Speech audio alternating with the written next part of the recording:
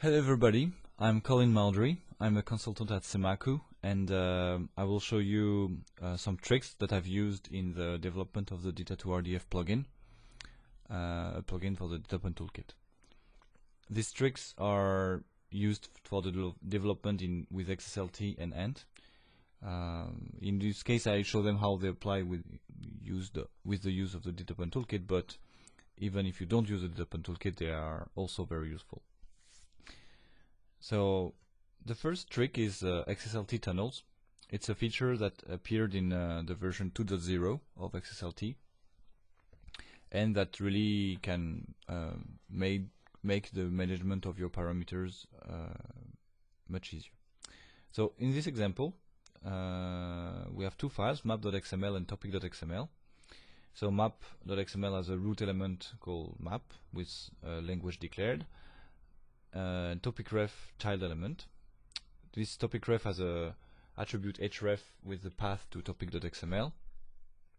Topic.xml has a root element with language, then the child element section, which itself has a child image. So what we want to do with these files is that every time we process the image element, we want to also have access to a parameter that that stores the current language. The current language can come from two places, either from the topic language or from the map. The problem is that at the topic level, this language is sometimes declared, sometimes not. So when it's not declared and on the topic, we should be able to access the value from the map. Of course, we would use a parameter in that case, because when we are processing the topic, we don't know from which map we come from, so the parameter should be passed during the processing. So here is how it would be done without tunnels. So for example, if you are bound to use XSLT 1.0 or if you don't know about tunnels. So the first, so basically each green rectangle is a template for an element. And between each template, we would need to declare the parameter language and pass it to the next template all the time. So, for example, for section, it would be quite redundant and verbose, unnecessarily verbose, because section doesn't need the language element, the language parameter for its processing. But in this case, you would need to declare it and pass it so that image has access to it. I will show you how it looks like in code. So we would have the topic ref template that would declare a map language variable with the value of the language for the map. This variable would be used to pass this language parameter to the next template. Then in the topic template, it would check whether XMLlang is declared or not. So for example, if XMLlang is not empty, then we will use it. Otherwise, we use the value of the language parameter that comes from the map, and we pass it to the next template. In the section, we would need to declare the language parameter just because we need to pass it to the next template image. Even if in the section processing, we don't need language. And finally, in image, we would have the parameter language, which would come from section. We would use it, and in case we need it for the next elements, we would pass it. As you can see, this way of working is quite verbose, because even in templates where we don't need the parameter, we need to declare it just in order to pass it to the next template. And on top of this, here we have quite very simple use case. But imagine if we have like 20 or 30 templates and very various ways to go from the map to the image element. We would need to be sure at all levels, in all templates, that the language parameter is always available and always passed so that it reaches image. So very verbose and not convenient. So I will show you how it would be done with templates, with tunnels. So here is how it looks like. So we would still have the creation of a parameter in the topic ref template, but this time we would add in the with param element the tunnel attribute with the value yes, which would mean that we push the parameter to a sort of tunnel that is available to all the further templates that are processed either via apply templates or by call template with a name template. So with our use case in topic, we would check whether XML is available or not in the topic, and we would replace the parameter that's in the tunnel, the language parameter, with a new value. In section, we wouldn't do anything special because we don't need the language parameter, so we would simply not declare it. And finally, in image, we would retrieve it from the tunnel. So I will show you how it looks like in code.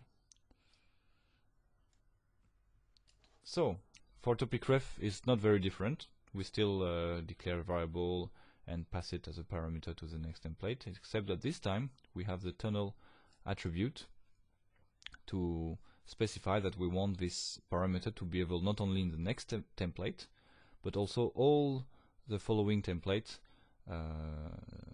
that follow. Yeah. So if they are called with apply templates, like here, apply template, or call template with a name template.